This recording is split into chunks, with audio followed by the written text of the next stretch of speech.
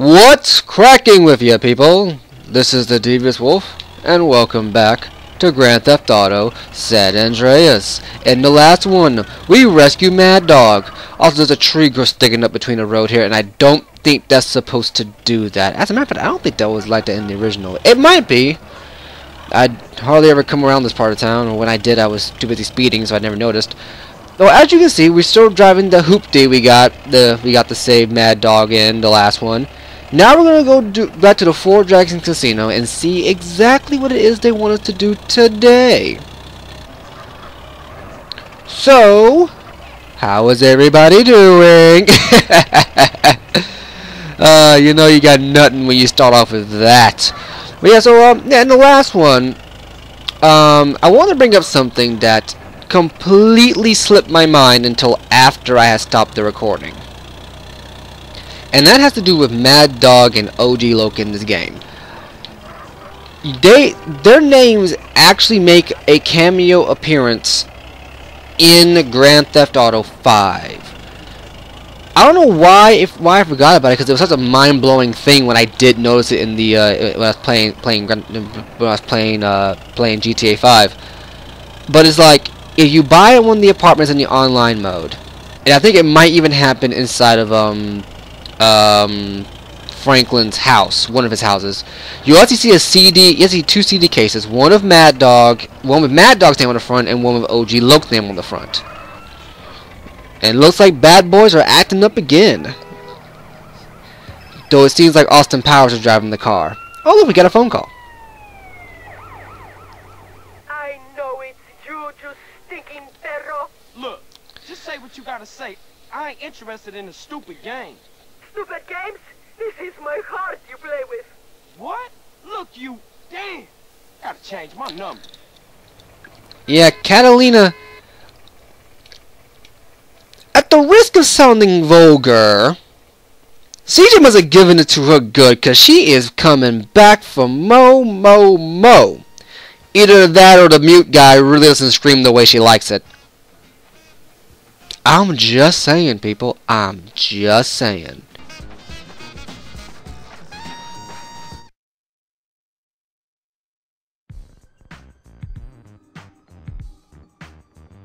Mr. Ramfali. Gentlemen, can I have your marks, please?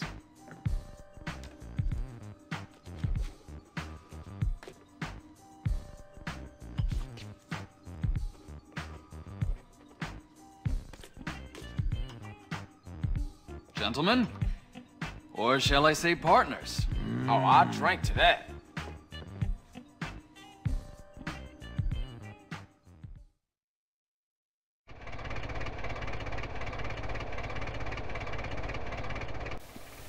And I guess that was it.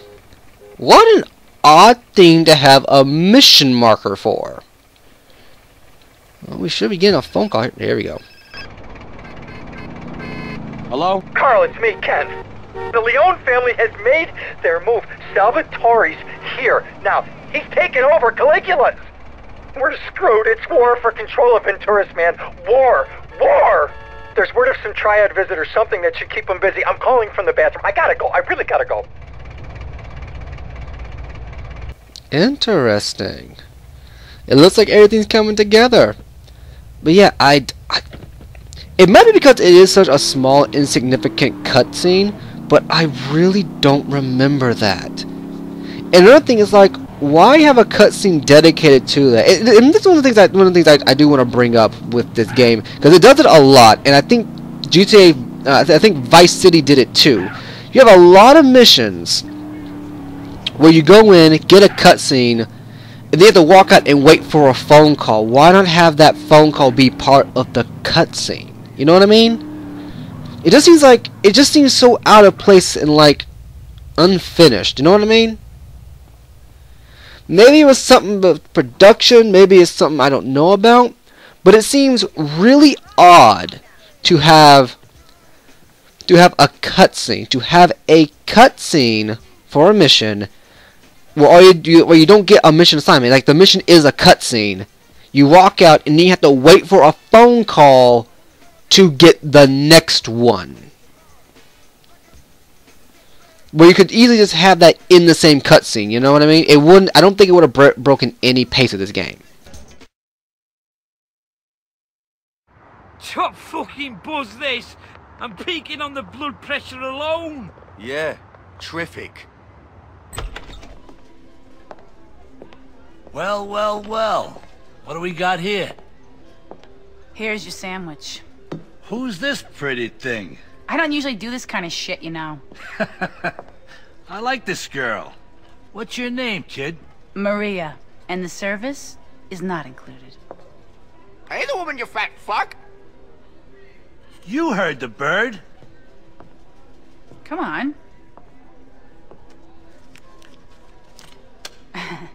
Are you kidding me? See you later, guys. And who's this asshole? The name's Carl Johnson, sir. Before working with Mr. Rosenberg here, I had the pleasure of doing business with your son, Joey, back in Liberty City. You know my Joey? I like that. So, kid, what can I do for you? Well, Ken, vouch for me, I'm a straight killer. Oh, one-man fucking army. A real dependable.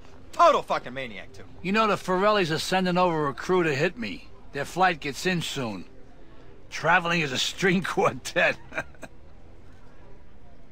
I was gonna send some of the boys over as a little welcoming committee. But, maybe you can take care of it. Thank you, sir.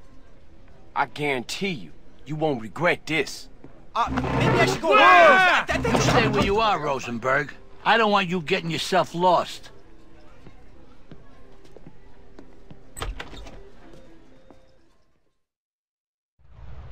And apparently CJ has telepathy. So yeah. Things are not going the way you would expect them to. Now this mission I remember being quite memorable. Just for what you were just because of what you were doing. If this is the mission I think if this is the mission I'm thinking about. But yeah, so apparently Carl knows Joey from GTA 3. That's the only other game I can think of that has Liberty City, still the plane in the hangar, that has Liberty City in it before the game. And since the character from Grand Theft Auto 3 makes an appearance, maybe. But honestly, I don't remember anything about GTA 3, so I couldn't tell you off the top of my head. Also, we are going to need this body armor, because this should be the mission I think it is. So now what we gotta do is we have to, I'm going the wrong way here actually, we have to fly up, intercept the plane, and then we gotta, well, kill the hitman. Now here's the tricky part, we have to intercept the plane while it's in the air. This mission can be kind of difficult because if you're not careful about it, you can lose very easily. So I recommend getting a little bit of altitude because you are going to need it, and try not to fly straight at the dot. Keep a little bit off to the side. Because remember, the plane's coming towards you, and you gotta fly out over water. So you want to keep your distance, keep a little to the side, and have some room to turn. I remember it being a little difficult when I was younger, because I was just not good at turning planes. I would always use the rudder and the wings to steer, and it does steer sharper, but it would disorient me for a bit. So yeah, so Rosenberg is in a bit of a pickle. One of the guys who I think put him in charge of Caligula as a kind of middle operator, a kind of a peace accord, you know, like no one's gonna try anything as long as he's the one in charge, has come over and said, nah. And this is all because we killed one of the Soracas. We didn't kill him, he had a heart attack, but the point still stands. Okay, now here's the plane. So what you want to do is you want to get behind a Corona, and I believe this should trigger automatically.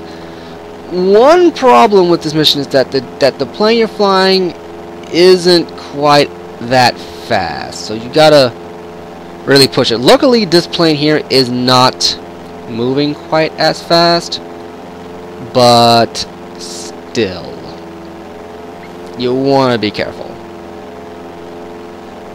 Okay, here we go. Here we go. Here we go. Getting closer. Getting closer.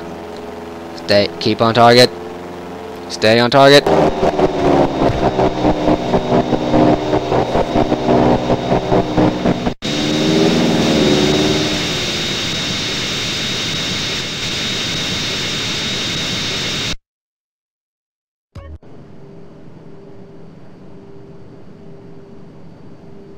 Hey, what's going on? Shit! How the fuck did he get here? Who cares? So yeah, this has somehow turned into an FPS. You have infinite ammo here, and these guys really aren't that good. Dump your body over the desert.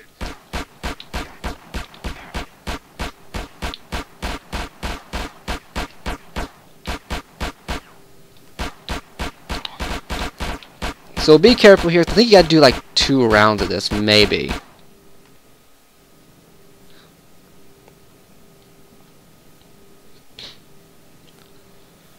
I ain't going down without a fight. And somehow the pilot didn't move through all that. And now we gotta fly a plane all the way back to the airport. Huzzah! So yeah, that was one of the weirder parts of this mission, and this is honestly one of the more memorable missions, just because it was something completely different.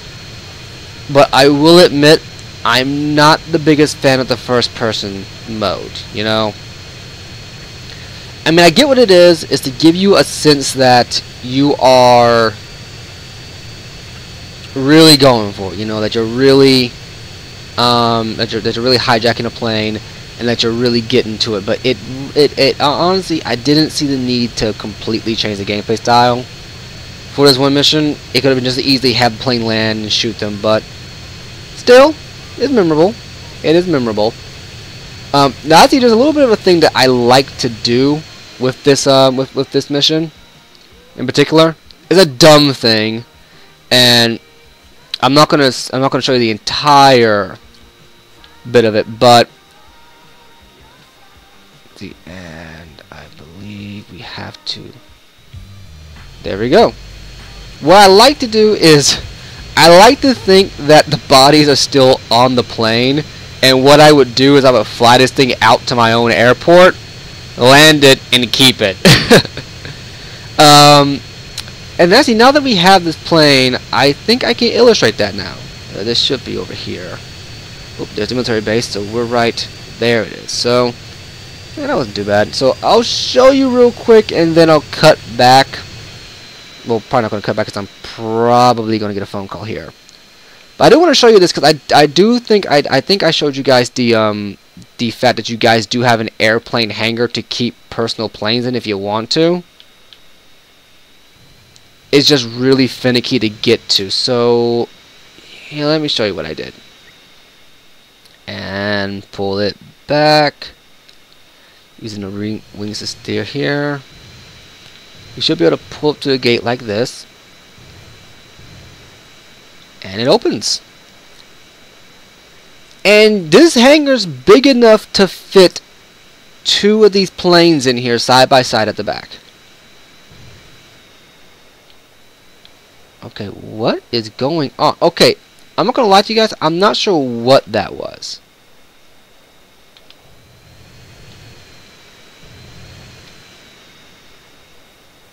Okay.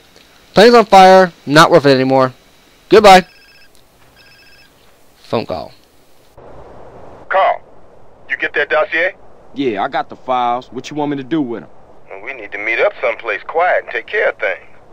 There's a ghost town, Las Brujas, in the Devil's Castle. You know it? Yeah, I'll find it. I know you will. I'll see you there. Carl. And then we get a thing with Tenpenny.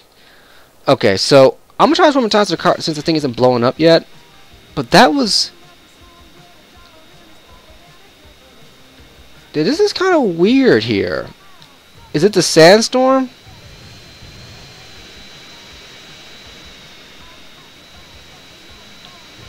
I think it is sandstorm. Yeah, that's probably what it is. I think it's the sandstorm that's currently blowing through here. So, yeah.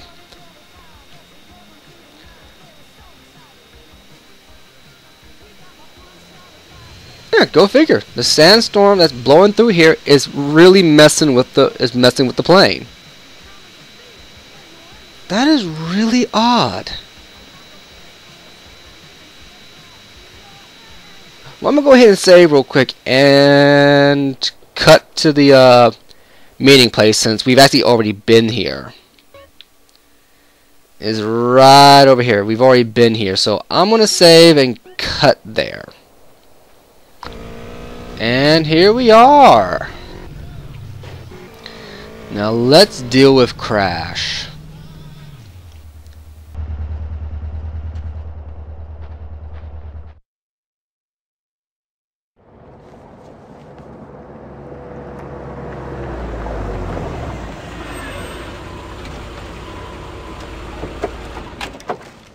Carl! Hope we didn't keep you waiting, Holmes. Nah, I was just chilling. I bet you were. At the dossier? Hand it over. Hey, everything cool now? I don't know, Carl. Eddie? Ah, our boy's done good. No! You snitch piece of shit! You vato asshole! You sold us out! Time to dig, Carl. You take care of things. Huh? Where are you going? To get drunk and get laid. You got a problem with that? No, Frank, relax. Good. I'll see you back at the precinct. And I'll see you in the next life, Carl.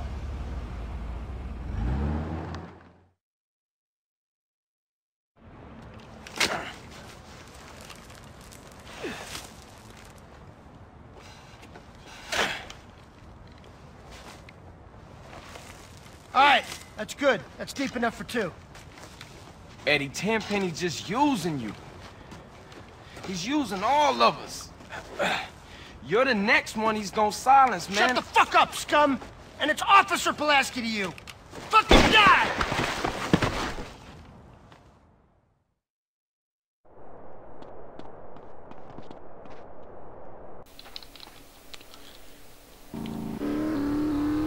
Now, no matter what you do, you're never going to catch him fast enough, so...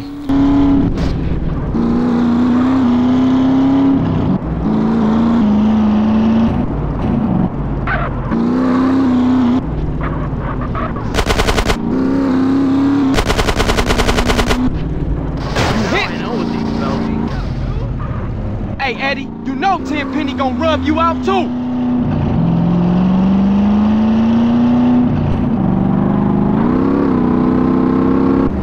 You got it all wrong, pal! You hit! Tenpenny was the one saving your ass! Every time I wanted to get rid of you, he'd find some excuse to keep you alive! Well, now it's up to me, and I ain't such a fucking soft touch! So how's your sister? I always had a thing for her! Tenpenny and I got some great shots of her and her burial boyfriend going at it like a couple of horny chihuahuas! Man, does she put out like a pro!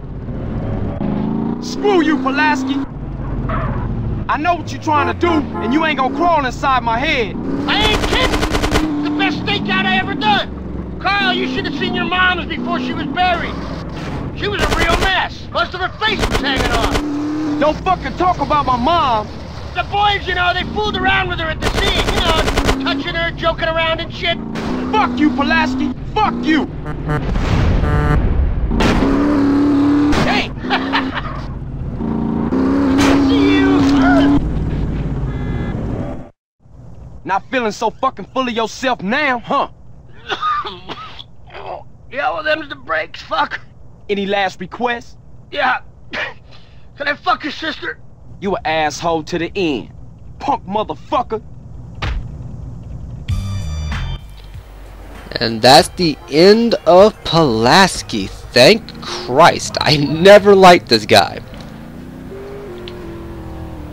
So yeah, it turns out that the dossier that you went to retrieve the dirt that they got on Tenpenny Pulaski, that was provided by Hernandez. Hernandez told on them, and that dossier was supposed to be delivered, and you took them out. So now that they had the dossier back, they didn't need CJ anymore. So they were going to kill him. They were going to kill him and Hernandez, because they were the only two who knew. CJ was getting so big he would have said something, or he was getting to a point where he could have done something about it if he felt like it. And Tenpenny knew. And Pulaski wanted to kill him the entire time, which, let's be honest, nobody was surprised about, because Pulaski is one of those textbook corrupt cops. Like, I mean textbook corrupt cops. Oop, about to flip this car, aren't I? Oops, saved it. And yeah, that's pretty much it. So we just killed Pulaski. Tenpenny's not going to be happy about that, and he pretty much blew his only real ticket to keep Carl under his thumb, and that's what happened. So let's enter this phone call, shall we? Hello? You've hung us out to dry, I know it. Rosenberg? Yeah, soon to be wearing concrete shoes in a shallow grave in the desert, Rosenberg. I'm surprised you remember. Look, I ain't forgot y'all, man. Just hang in there. Easy for you to say. This Salvatore guy might whack me at any moment. And now we gotta deal with Rosenberg. So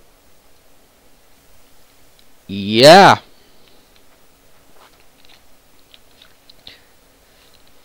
With Pulaski dead, Tenpenny officially cutting us loose. I don't know about the rest of y'all, but the moment you threaten to kill the guy who's been keeping you out of trouble, you've pretty much given him. He pretty much handed CJ his freedom papers. Let's be honest here. And oh, that's the worst way I could have put it, but it's so appropriate. And now we're just going to deal with Rosenberg in the next one. I've been a Divas Wolf, and I'll catch you later.